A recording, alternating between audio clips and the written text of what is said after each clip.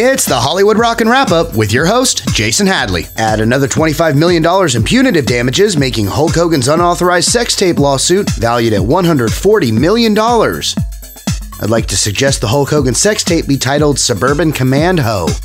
Top Chef winner Paul Quee was arrested on charges of domestic violence after attacking his girlfriend. The cooking world and the rap game seem to have a lot in common, as Chef Paul clearly has browning skills that only Chris would be proud of. Rumors are circulating that Kim Fields may be replaced by actress Stacey Dash for next season's Real Housewives of Atlanta. Maybe producers are looking to cut back on all the slander and trash talking. As we all know, Mrs. Dash has been a salt-free alternative since 1981. Happy birthday to famed actress Reese Witherspoon. How does she eat her cake? Duh, with her spoon.